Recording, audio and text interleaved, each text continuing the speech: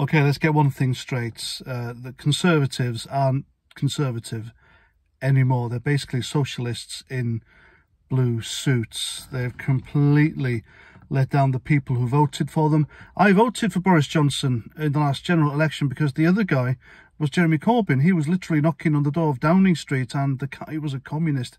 He had destructive socialist policies ready to inflict upon the nation had he have gone into Downing Street to be Prime Minister. His number two, John McDonnell, would have been Chancellor of the Exchequer, and this is the guy who stood in Parliament with Chairman Mao's Red Book, waving it about. Chairman Mao, who murdered millions of his own people in order to realise his own communist goals. So I believe the Tories, or the Conservatives, the Tory is a derogatory name for a Conservative, by the way. It was given to them by the party at the time called the Whigs, I think. I may be wrong. Correct me in the comments. I'm only human.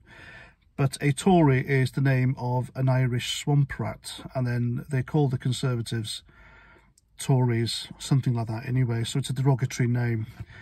Anyway, they're completely screwed up. They've lied. Boris Johnson is a liar, and he can't believe a word he says. I mean, the Conservatives have historically been a party of not raising taxes, law and order, and just realising that what they have inherited is good, hence trying to conserve it all. Conservatives. But the guy has just literally done U-turn after U-turn after U-turn, and he's lied, and he's a buffoon. He looks stupid, and quite frankly, I think he's a socialist.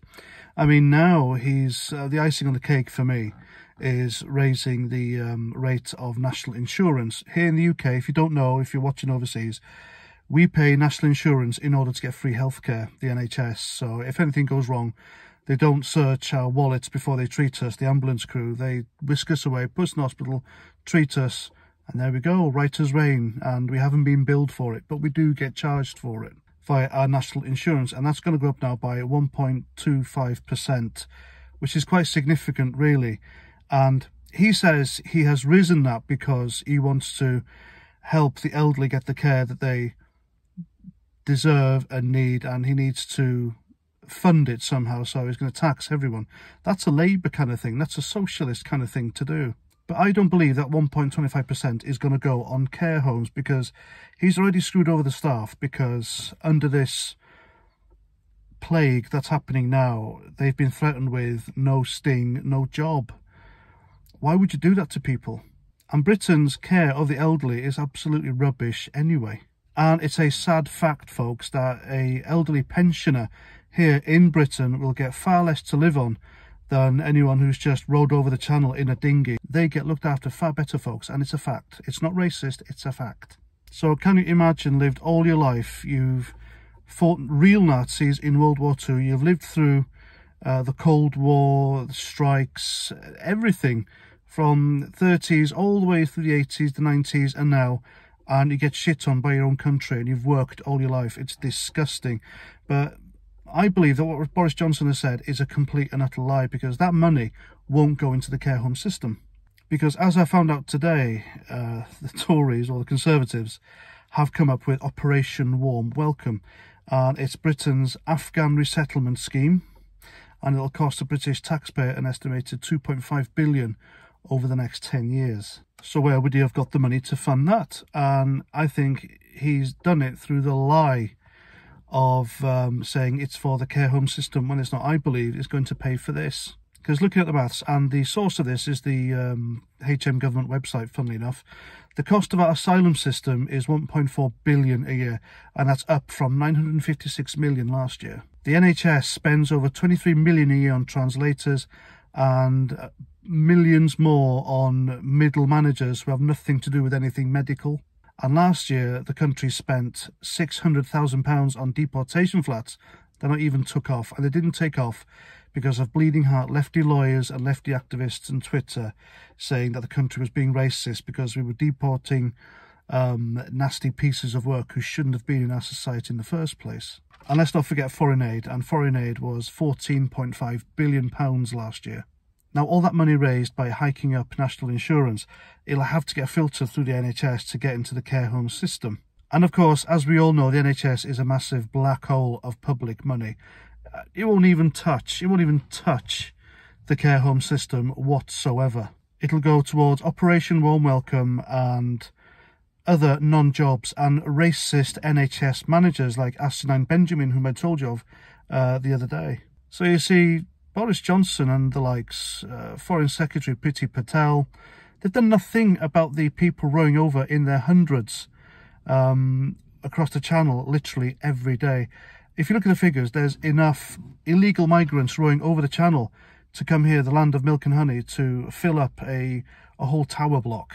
And we're not sending them back. We are literally giving them residential status, putting them in hotels, feeding them, clothing them, giving them money to spend, and it's the taxpayer that's missing out. So you see, the Conservative Party don't really represent people like me, and there's going to be people like me that will screw them over come the next general election.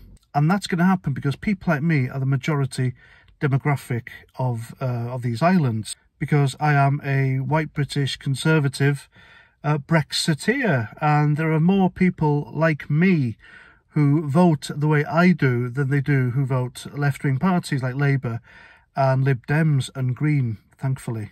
And I can prove it because during the Brexit campaign, 17.4 million of us voted to leave the EU. And if you believe what the internet tells you, more people regret voting Remain than they did voting for Brexit. Therefore, that makes people like me in the majority, and the Conservatives don't represent people like me in the majority anymore. So who am I going to vote for? Well, I'm not going to vote Conservatives and Boris Johnson anymore because the opposition isn't as dangerous as Jeremy Corbyn and doesn't hold communist values. Apparently, or allegedly, Keir Starmer has eradicated that from his party. All he has now are people like David Lammy and the sort, and they're just thick idiots, aren't they? And for once, and the first time ever, I agree with David Lammy. Look who retweeted. Boris Johnson can't be trusted. He is a liar, and he's let the country down because of that. So instead of making a tactical vote now to keep a dangerous politician out of Downing Street, or like I said earlier, Keir Starmer isn't as dangerous as the communist Jeremy Corbyn, I'll be voting for an independent, if there is one, that represents me, my Conservative values, puts this country and its people first. If there isn't one, then I'm simply not voting. Simple as that. I don't have to vote. That's the beauty of living in a free and democratic country so far, is I don't have to vote. It's a rightful privilege, so to speak. And that's that, folks. So if you feel inclined to support my channel, then please feel free to buy me a beer. And until my next video, please comment, share, subscribe, and Roger Trout.